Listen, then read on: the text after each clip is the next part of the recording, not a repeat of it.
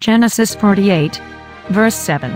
And as for me, when I came from Padan, he mentions the death and burial of his wife Rachel, in order that the name of his mother might prove a stimulus to the mind of Joseph.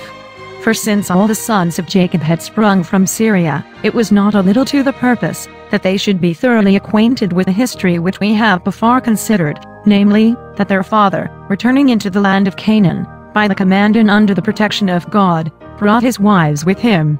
For if it was not grievous to women to leave their father, and to journey into a distant land, their example ought to be no slight inducement to their sons to bid farewell to Egypt, and at the command of the same God, strenuously prepare themselves for taking possession of the land of Canaan. Verse 8. And Israel beheld Joseph's sons. I have no doubt that he had inquired concerning the youths, before he called them his heirs. But in the narration of Moses there is a hysteron prateron. And in the answer of Joseph we observe, what we have elsewhere alluded to, that the fruit of the womb is not born by chance, but is to be reckoned among the precious gifts of God. This confession indeed finds a ready utterance from the tongues of all. But there are few who heartily acknowledge that their seed has been given them by God. And hence a large proportion of man's offspring becomes continually more and more degenerate, because the ingratitude of the world renders it unable to perceive the effect of the blessings of God. We must now briefly consider the design of Moses, which was to show that a solemn symbol was interposed, by which the adoption might be ratified. Jacob puts his hands upon his grandsons. For what end? Truly to prove that he gave them a place among his sons, and thus constitutes Joseph, who was one, into two chiefs. For this was not his wish as a private person, according to the manner in which fathers and grandfathers are wont to pray for prosperity to their descendants, but a divine authority suggested it, as was afterwards proved by the event. Therefore he commands them to be brought near to him, that he might confer on them a new honor, as if he had been appointed the dispenser of it by the Lord. And Joseph, on the other hand, begins with adoration, giving thanks to God. Verse 12. And Joseph brought them out. Moses explains more fully what he had touched upon in a single word. Joseph brings forth his sons from his own lap to his father's knees, not only for the sake of honor, but that he may present them to receive a blessing from the prophet of God. For he was certainly persuaded that holy Jacob did not desire to embrace his grandsons after the common manner of men. But inasmuch as he was the interpreter of God, he wished to impart to them the blessing deposited with himself. And although, in dividing the land of Canaan, he assigned them equal portions with his sons, yet the imposition of his hands had respect to something higher, namely, that they should be two of the patriarchs of the church, and should hold an honorable preeminence in the spiritual kingdom of God. Verse 14.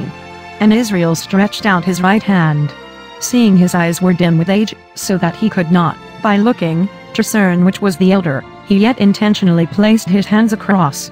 And therefore Moses says that he guided his hands wittingly, because he did not rashly put them forth, nor transfer them from one youth to the other for the sake of feeling them, but using judgment, he purposely directed his right hand to Ephraim, who was the younger, but placed his left hand on the firstborn. Whence we gather that the Holy Spirit was the director of this act, who irradiated the mind of the holy man, and caused him to see more correctly, than those who were the most clear-sighted, into the nature of this symbolical act. I shall avoid saying more, because we shall be able to inquire into it from other passages. Verse 15. God before whom, although Jacob knew that a dispensation of the grace of God was committed to him, in order that he might effectually bless his grandchildren, yet he arrogates nothing to himself, but suppliantly resorts to prayer, lest he should, in the least degree, detract from the glory of God. For as he was the legitimate administrator of the blessing, so it behaved him to acknowledge God as its sole author. And hence a common rule is to be deduced for all the ministers and pastors of the church. For though they are not only called witnesses of celestial grace, but are also entrusted with the dispensation of spiritual gifts, yet when they are compared with God, they are nothing, because he alone contains all things within himself. Wherefore let them learn willingly to keep their own place, lest they should obscure the name of God. And truly, since the Lord, by no means, appoints his ministers, with the intention of derogating from his own power, therefore, mortal man cannot, without sacrilege, desire to seem anything separate from God. In the words of Jacob we must note, first, that he invokes God, in whose sight his fathers Abraham and Isaac had walked, For since the blessing depended upon the covenant entered into with them, it was necessary that their faith should be an intervening link between them and their descendants. God had chosen them and their posterity for a people unto himself, but the promise was efficacious for this reason, because, being apprehended by faith, it had taken a lively root. And thus it came to pass, that they transmitted the light of succession to Jacob himself. We now see that he does not bring forward, in vain, or unseasonably, that faith of the fathers, without which he would not have been a legitimate successor of grace, by the covenant of God, not that Abraham and Isaac had acquired so great an honor for themselves, and their posterity, or were, in themselves, so excellent, but because the Lord seals and sanctions by faith, those benefits which he promises us, so that they shall not fail. The God which fed me. Jacob now descends to his own feelings, and states that from his youth he had constantly experienced, in various ways, the divine favor towards him. He had before made the knowledge of God received through his word, and the faith of his fathers, the basis of the blessing he pronounces. He now adds another confirmation from experience itself, as if he would say, that he was not pronouncing a blessing which consisted in an empty sound of words, but one of which he had himself enjoyed the fruit, all his life long. Now though God causes his sun to shine indiscriminately on the good and evil, and feeds unbelievers as well as believers, yet because he affords, only to the latter, the peculiar sense of his paternal love in the use of his gifts, Jacob rightly uses this as a reason for the confirmation of his faith, that he had always been protected by the help of God.